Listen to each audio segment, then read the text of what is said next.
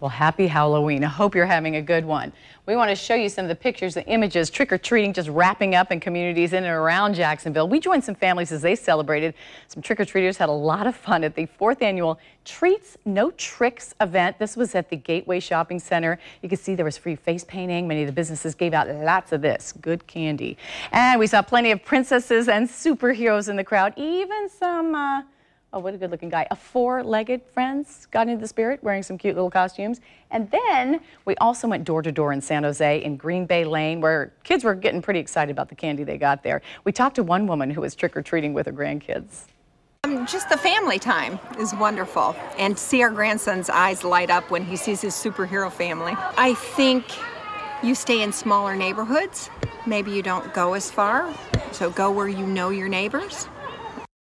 Always good advice. Plenty of people out in Grove Park, and that's a neighborhood off Beach Boulevard on the south side. There were many great costumes out there, like a little guy who was dressed up as, well, oh, where'd he go? Oh, he was dressed up as an elephant.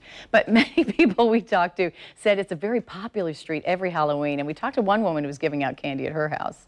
I absolutely love it. I think it's beautiful to see all the kids having so much fun, and the parents even take part and dress up too. I think it's wonderful. Say it loud.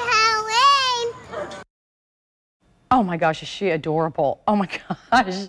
And then, okay, the staff at Wolfson Children's Hospital, they're also spreading some joy. Take a look at what they were doing, all dressed up as Toy Story. Very well done. And then, of course, the kids got in on the act. Look at this guy. This is 8-year-old Zane dressed as, you bet, a shark. Doo-doo, doo-doo. It's kind of scary.